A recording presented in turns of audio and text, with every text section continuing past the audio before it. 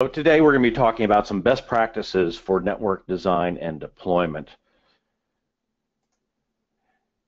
So the objectives of this session are to understand the importance of the industrial network infrastructure, understand the life cycle, including the assessment, design, and deployment, best practices for deploying these networks.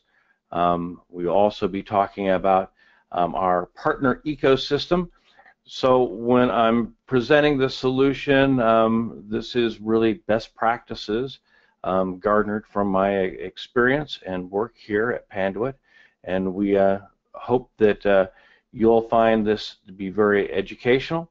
We'll provide you some resources so that you can emulate the characteristics of the solution set as you need to, and hopefully we help kind of change the tenor and nature of this business and move the infrastructure design and deployment to kind of a new level.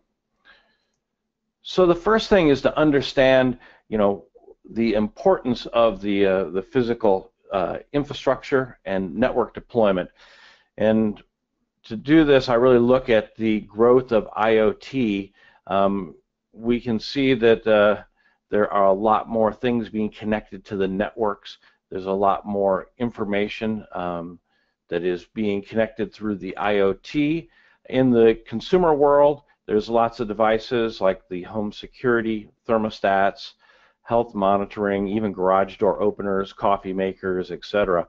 In the industrial world, we're seeing a similar explosion, and this is related to some of the wireless sensing devices. The industrial automation control systems are now leveraging some of these wireless devices. We've got many different types of sensors that are now providing real-time information to dashboards and to people in manufacturing on their smartphones. So right now, we're expecting that there'll be 50 billion, that's billion with a B, smart objects that are going to be out in the industry by 2020, and that's about 6 times greater than the world's population.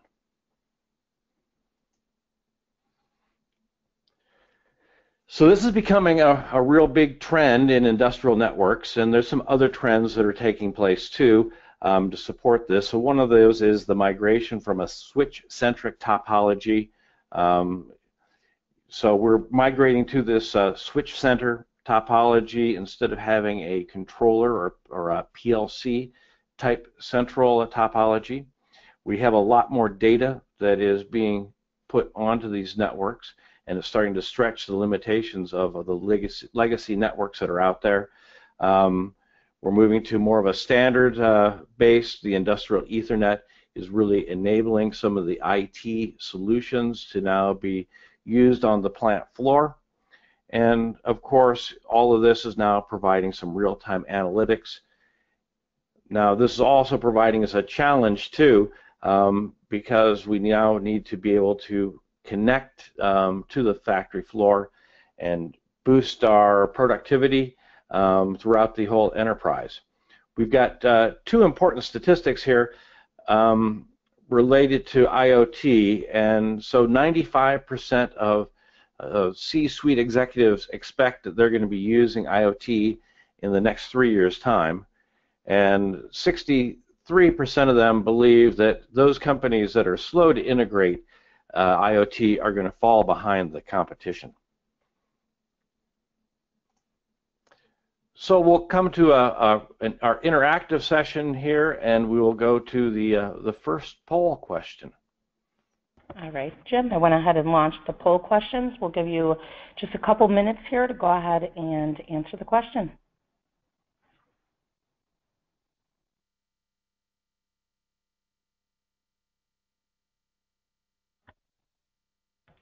Okay, Jim, it looks like we are completed here. I'm going to go ahead and close out the poll. Thank you.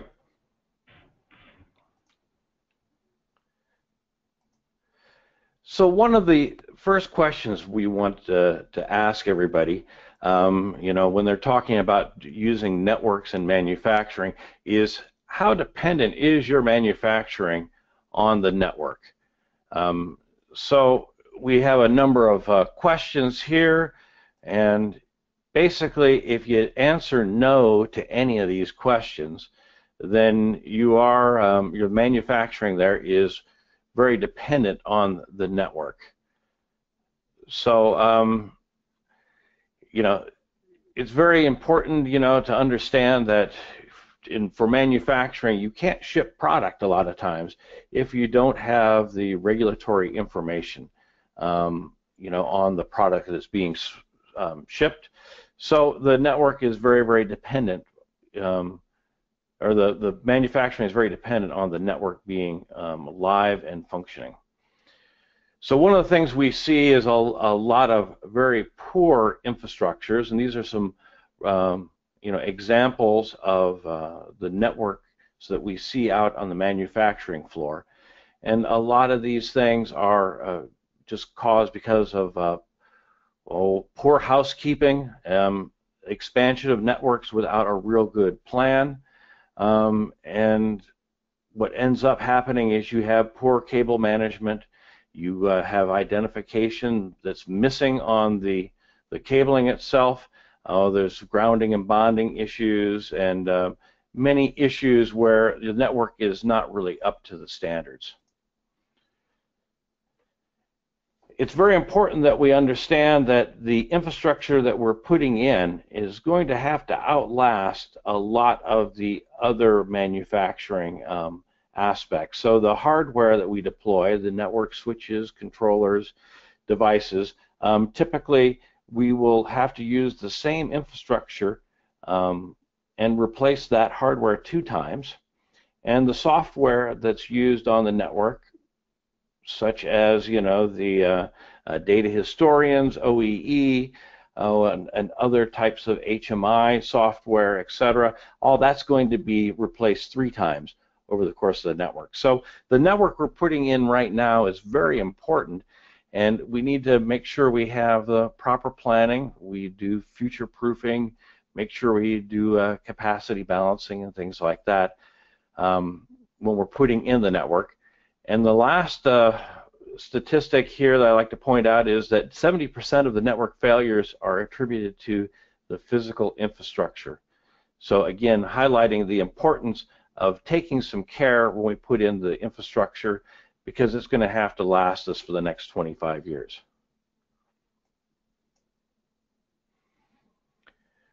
With that said, we also want to, discuss with our clients and customers, and also take a look at our own, manufacturing capabilities and determine where we are kind of in this continuum.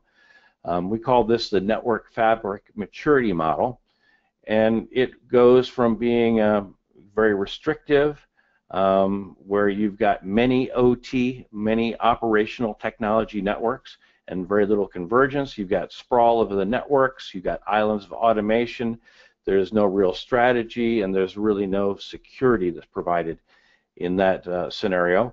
And then we move into more of the functional area, where we have OT, physical convergence, and this is where we're going to be using the common network throughout the OT area. We're going to use some standards. We're going to make sure that we're using similar technologies throughout, and this is going to help us with the security. It's going to help us provide visibility. It's going to help us provide information throughout the OT area. Then we move into area 3, which is where we're going to converge the OT, the operational area, and the IT networks. And so this is something called CPWE oftentimes.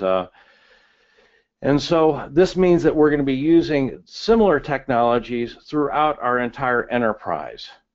And so this is going to allow us to virtualize some plant applications. It's going to allow us to leverage a lot of good IT standards. And it's also going to help us be able to propagate the data throughout our network, turning the data into actionable information. And also is going to start providing us with a much tighter security throughout the network. Our vision is to move into this network fabric emergence.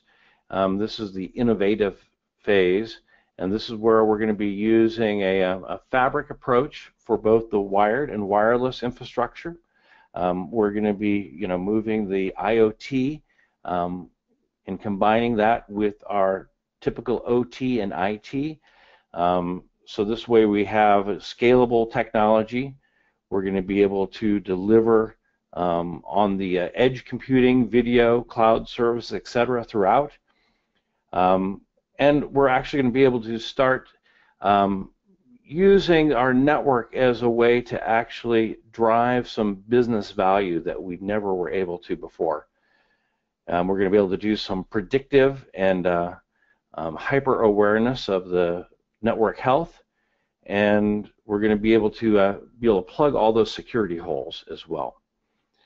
So that's the network maturity model, and most customers find themselves somewhere between 1 and 2. Some of the more progressive manufacturing plants have taken advantage of the CPWE and are over in level 3, and some are now pushing that envelope and moving into the network fabric emergence stage. So this now tees us up for our second of the 3 questions.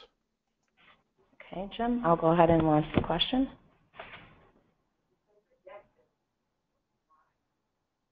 Give a couple moments to answer the question.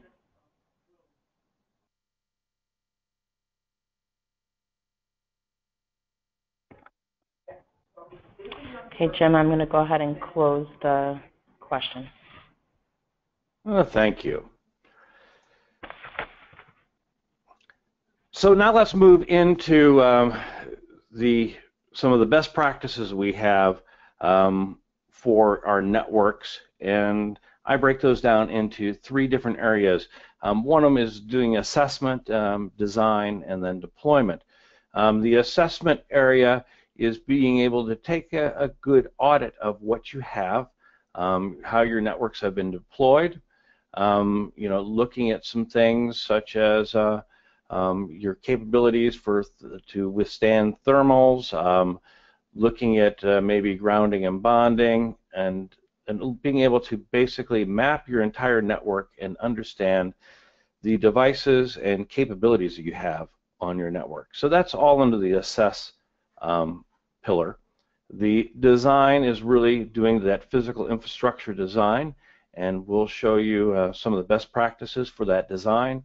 And then deploy is then being able to ensure that the things were designed are actually deployed, that the design intent has actually been put out in the field, making sure that you've got good documentation, traceability, and supporting management of the network in the future. So that all falls under that deploy pillar. So let's talk a little bit about some ways to do the network assessment. So when we do the network assessment, one of the things we'll do is we'll do an industrial network mapping and evaluation. So that means collecting a list of all the devices that are connected to your network, and we use a tool to go out there and do that discovery, do that mapping automatically. And so that'll show us how the network is physically connected together. It also will show exactly which port is connected to which device, and will give us a list of all the devices that are on our network. We'll have the network field names, and then also with that discovery we can look at the bandwidth utilization throughout the network. So we can look at the overall capacity and capabilities of our network. We can see if there's some devices on there that are hogging a lot of bandwidth. We can see if we've maybe got excessive traffic due to propagation of unmanaged switches and things like that. And so being able to have a tool like this really aids us to identify what we've got deployed out on our network. And then we can use that information to then evaluate against some different areas. And in this case here, what we've done is we're showing the 7 different areas, functional areas, that we evaluate the system, looking at the racks and cabinets, cabling, labeling administration, pathways, the power to all the racks and devices, the grounding, as well as thermal performance and airflow. So we'll go on and do that audit. Now, when we're doing this type of evaluation, we're not using our opinion, but we're actually evaluating this against the applicable industry standards. And so on this slide here, we've shown some of the different standards that are being used. There are some common standards which are provided to us by ANSI and TIA.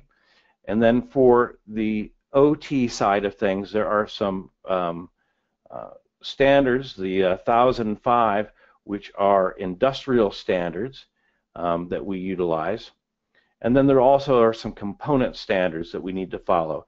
And that'll tell us about, the performance capabilities, architectures, the methods for termination of our copper and fiber network, and how to address each of those elements as far as deployment and the types of testing that is required here to meet the telecommunication standards. So one of the best practices I'd like to highlight is the utilization of the TIA standards. If you haven't had a chance to explore some of those, you can, this is a good opportunity to look at the standards and then look to see how you can leverage these standards in both your assessments as well as moving forward into your design activities. One of the other important things to look at is how the networks are segregated. And we like to utilize a system called CPWE. This was something developed by Rockwell Automation and Cisco. And Panduit has now been included in the latest revision of this as part of the physical infrastructure portion. The basic framework is from the Purdue model for a control hierarchy. And we have some different levels here going from the enterprise, then going to the industrial demilitarized zone, and to the industrial zone, and then to the different levels at the plant. One of the things is to utilize a best practice. If you've got a network of significant size, putting in an industrial DMZ to segregate the traffic between the enterprise and the industrial side is recommended. If you've got a very small deployment, maybe using VLANs is acceptable as well. But if you've got a medium to large size deployment, we really recommend utilizing a DMZ type approach to make sure that you're segregating the traffic from your enterprise and not having that affect your controls operation. At the level 4 and 5, down at the bottom, we depict a couple of different architectures. We have a redundant star, we have a ring, and then we have a bus type methodology. So these are the 3 different types of network topologies that we'll be utilizing. So going into a little bit more detail on the CPWE, we've kind of broken down some of the different areas. For our solutions, a lot of times we'll be doing a plant-wide enterprise type configuration. So we'll be using pre-configured integrated solutions there at the enterprise level, and then moving into the micro data center, industrial data frame for the communications between the enterprise and the plant floor. And then for the industrial distribution, where we have a real high density of devices, we show using a distributed type solution with the network zone enclosures, and oftentimes going into the control panels themselves.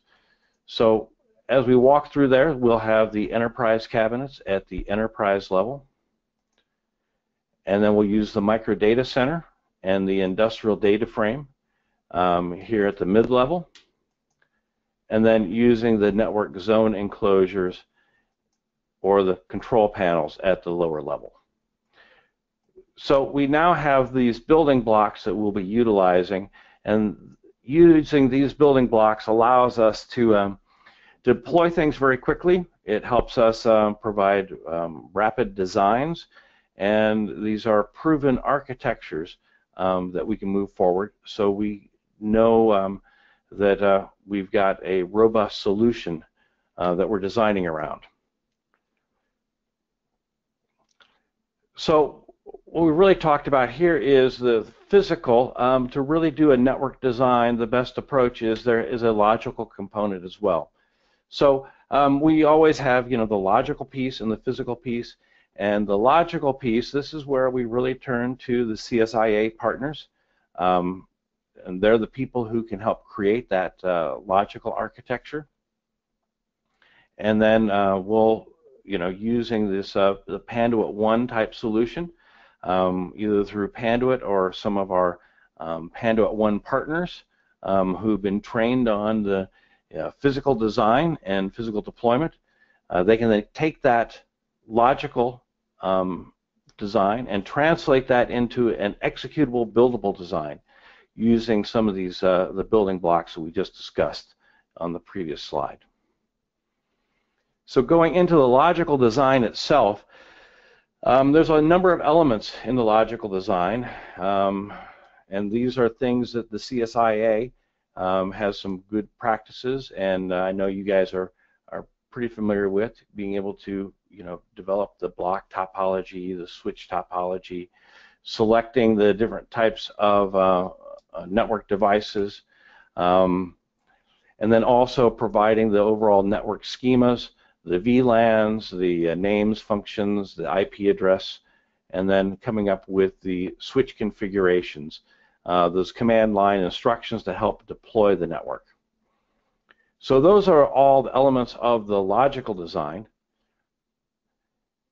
And then we'll take those building blocks that we showed, through the CPWE model, and then we will, create the physical design.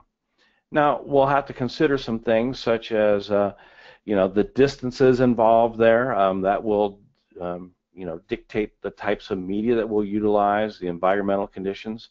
Something called MICE, which is an acronym for mechanical. I is for ingress, C is for chemical climactic, and E is for EMF. And so we'll look at the levels of those environmentals for the MICE to help us determine the proper product selection, as well as the way that we'll actually do the design implementation. Of course, we'll be using a structured cabling approach, using switch convergence to help us deploy. So let's now look into the constructible methodology that we use. And so one of the other best practices that I'd like to identify is utilizing the CSI type methodology. CSI stands for the Construction Standards Institute. So combining the CSI Construction Standards Institute along with TIA is really the cornerstones of the solution we're showing here. And we think that this is really a best practice. The CSI standard is really an architectural standard. So when you design your telecommunication elements, everything will fit into that standard architectural package. So we will do this in 3 phases. The first phase is just the planning. It's identifying the requirements, setting up the different functional areas, do the high-level space planning and connectivity. And then the second phase is getting into the details, looking at the individual racks, the cabinets, going down into the ports, going into the details that are needed to, specify all the cabling that's going to be run. And then we hit the phase 3, where we provide a cable schedule, the bill of material, and then a specification package that then explains exactly how this network is going to be implemented. And so the specifications are done on a project basis. They are not generic. They actually, address the key elements that will be coming up through the design. So a lot of words there. Let me show you some pictures. And I think this will help, explain the methodology a little bit better. So our phase 0 is really defining the what we're going to be doing, via a statement of work. And then once we start the project, we'll move into the how, and that's what we call a program report. And so the program report is going to be the technical performance expectations and functional requirements. And all this will be done by meeting with the owner to determine the requirements, walking their facility, looking for, any requirements, and then identifying the type of solutions can be needed. So it'll go down to the level of showing the cable media selection, the topologies, redundancy requirements, looking for available pathways, looking for the locations that we're going to be putting all the components. And so all of that gets described in words in the program report. Then we take that program report, and I'm going to kind of walk through the different elements here of phase 1, starting in the upper right.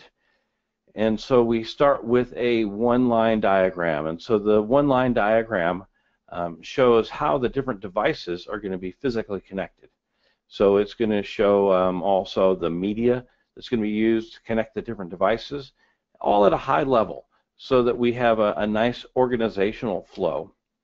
And we'll be identifying, the enclosures, the cabinets, etc., on this one-line diagram. And then we'll be going into the details of where those devices are going to be located by moving to the left. We're showing in the room where we're actually physically mounting the racks and cabinets. And then moving farther to the left, we're then going to show where those locations are going to be within the plant floor. And then we'll also show the proposed routings of how we're going to connect all those devices together.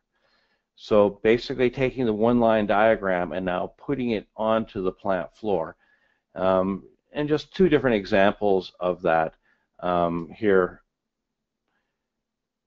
So after we've now identified all the devices, all the locations, and basically how we're going to wire them up at a high level, we're now ready to move into the more details. So the details are now going into the switch elevation views.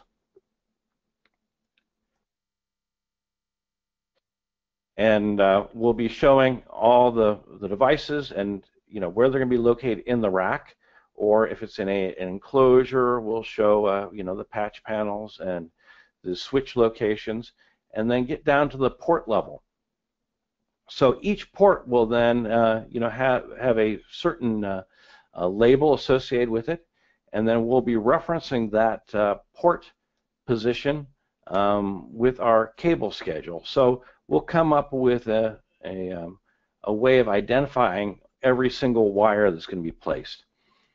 So this way you understand when you grab a wire out in the field, it'll have the from and to on the wire itself, so you know exactly where and which port the wire is going into. We also show some typical details of how everything gets mounted. and as well as how the grounding and bonding needs to be deployed. All that goes together along with a cable schedule. And so the cable schedule shows you every cable that needs to be run. It's going to identify the pathway that's going to be running in. It's going to identify the label. It goes on the from and the to, the number of strands, the type of media, etc., as well as the part number of the cable. So this becomes a nice checklist for going ahead and developing a bill of material, and also is very useful out in the field. Becomes your checklist to make sure that everything's installed as designed.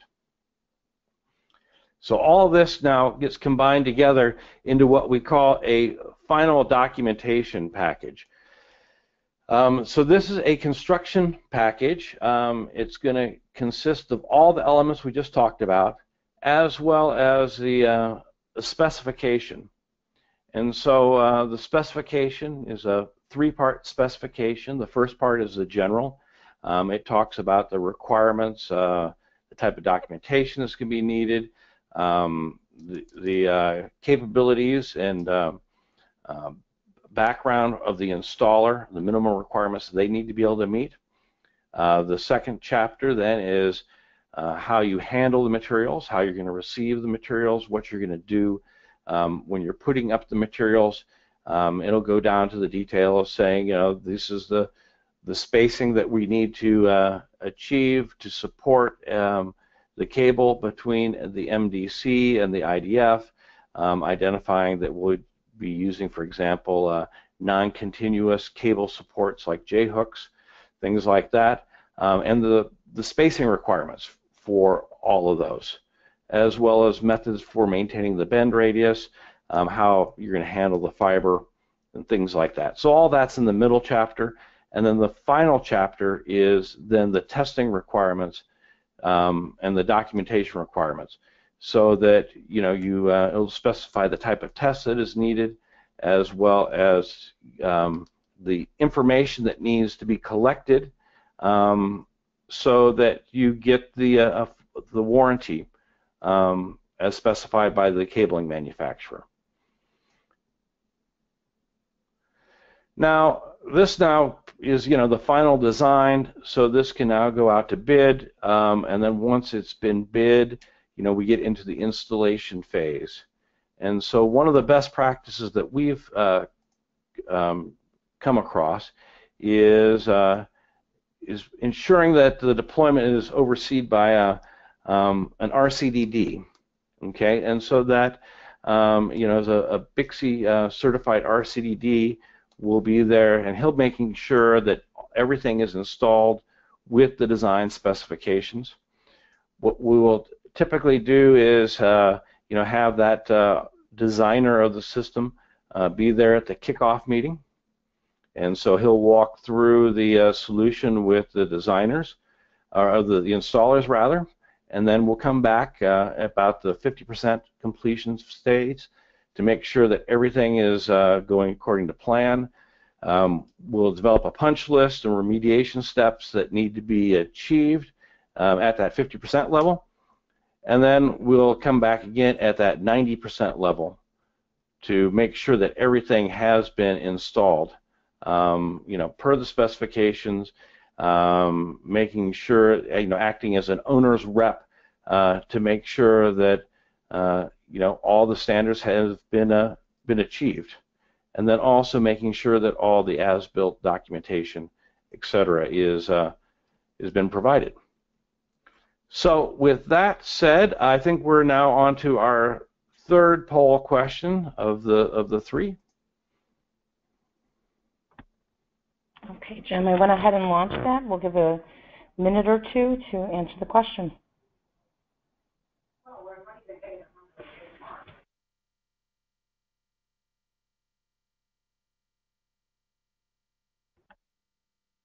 Jim, it does look like the majority has voted, so I'll go ahead and hand it back to you. Thank you. I'd like to now go into some case studies, or at least a case study that we've put together. And so the case study really is showing how the system integrator community, as well as the installers and also our distribution partners have all come together in what we call the Panduit ecosystem to deliver value to the end user. And by aligning these three elements, and using the Panduit One Partner Program, we use this to deliver value and to actually design and install the complete solution. So oftentimes, we'll be notified about an opportunity, a new project through our distribution partner, and it's very important, that we utilize them to throughout the whole project. And this is a project I like to talk about is one called Noosa Yogurt. Noosa Yogurt, if you haven't tried their product, it's a delicious yogurt. It's from an Australian company who decided to put a green field in the Colorado area. And just to call out the some of the challenges, this was a greenfield expansion project they were working on, and they needed to have a hardened network, something that was going to be well documented, secure. This does deal with food products, and so they do have regulatory issues they need to be able to comply with.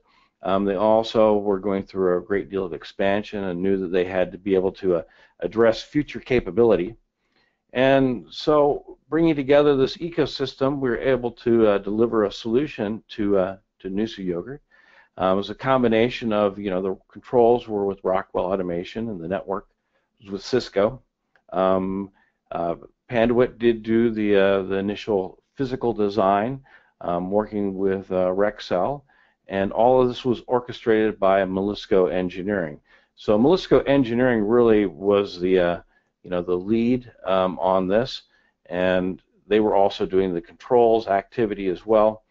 So they had a great understanding of the requirements and needs, and working with the ecosystem, and then bringing in Piper Electrical to do the final installation. It was a very successful project, and so this is a good illustration of that ecosystem working together the way it should. And I just can't say enough about the CSIA certification and the types of SIs that are part of CSIA. So that kind of brings us to the end of our presentation. I wanted to bring up just a quick slide here of mentioning that we do have a number of resources to help you with these best practices, and I've included some links here. The CPWE is available at the Rockwell site, and we also have some e-learning that's available through ipadvantage.org. And then at Panduit, we have some of these reference architectures depicted in what we call popular configuration drawings. And so this will, help show you some proven architectures and the building block approach that we talked about. So with that said, I'd like to now open this up for some questions. Thanks, Jim. We will use this time to answer questions. Please feel free to submit your questions utilizing the chat box on the GoToWebinar app. We will answer as many questions as we have time allowed.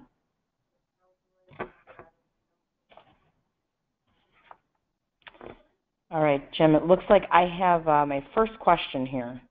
As part of the industrial networking trends, you mentioned that the migration from a switch-centric topology, what benefits do you see arising from this trend?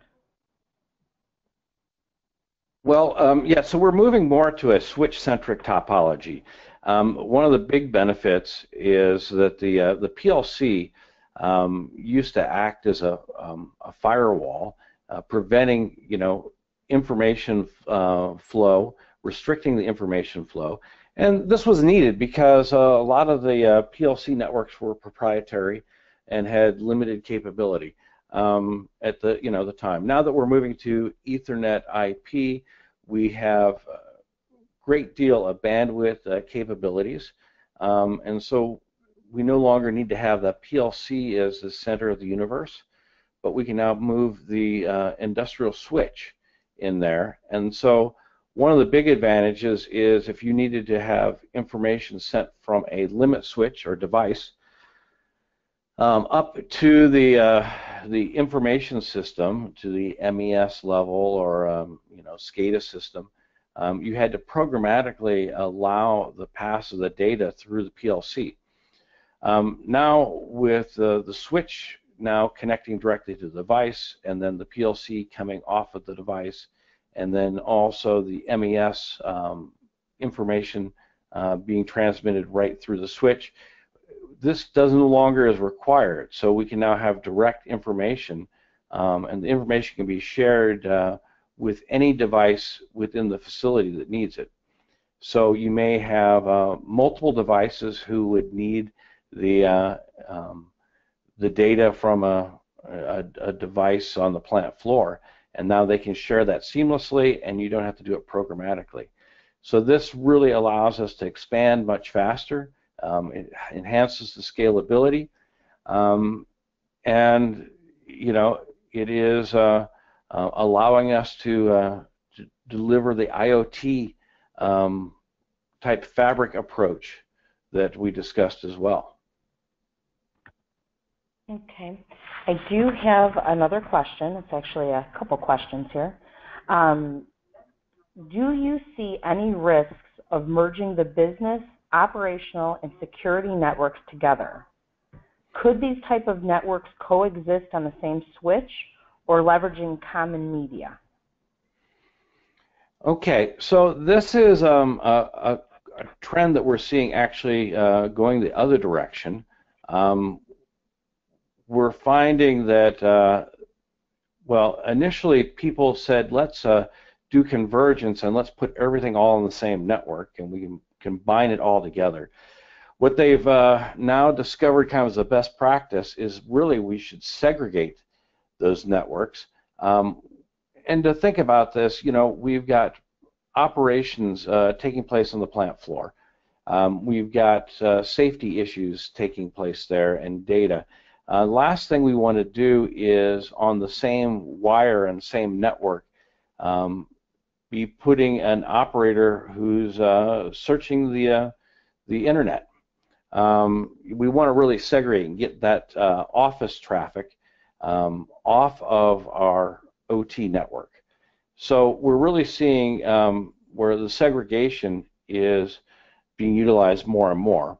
And there is a cost and benefit that have to be weighed here.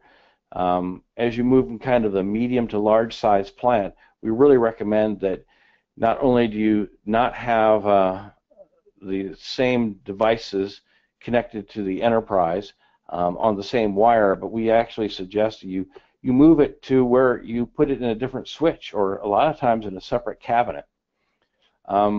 So we'll be moving, actually segregating the business, the security, the operational technology, the OT networks, onto their own network switches in a lot of cases. And that makes sense too, because we're going to have different people maintaining those. We'll have the OT maintenance people maintaining the OT side, and the IT will be supporting the voice over IP and the voice over IP paging systems and camera systems and things like that. So we'll have different people who need to get access to these different areas. So I think as we progress, we're going to see more and more divergence of having the OT and IT networks coexisting, and more segregation of these. Okay, looks like I have one more question. It says, typically our physical design would consist only of identifying switch locations, MDZ, and ZE on site drawings. In your opinion, is this sufficient? Is the cost justified to generate all these additional drawings and specifications? Great question. And so, you know, again, I'm showing a best practice, and this is a very complete solution. And certainly it is something that would, you know, make the maintenance in the future much easier. It really depends on the skill level of the SI and the installer and the end user with this type of approach. What we find is that you know, if you do multiple sites, and as a customer learns more and more, you know, these designs come together very, very quickly. And so I would say that you know, going down this venture may be a little bit more costly on the first go round, but as they start adopting the standards and the methodology, I think that actually you get a lot more benefit, and these solutions go together very quickly. Now, you mentioned about just having a core level, and so if you go back to, you know, the slides I showed, we had a three-phased approach. Essentially, what you were suggesting was that we only do phase one, and we don't do the design for phase two. What I guess I would say is certainly that could be done, but my recommendation is that somebody still needs to do a complete cable schedule.